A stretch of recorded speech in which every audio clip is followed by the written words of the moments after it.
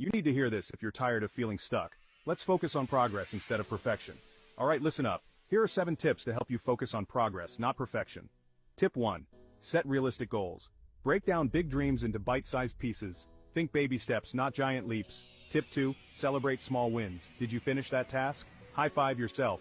Every little victory counts. Tip 3. Embrace mistakes. Remember, mistakes are just proof that you're trying. Learn from them and keep it moving.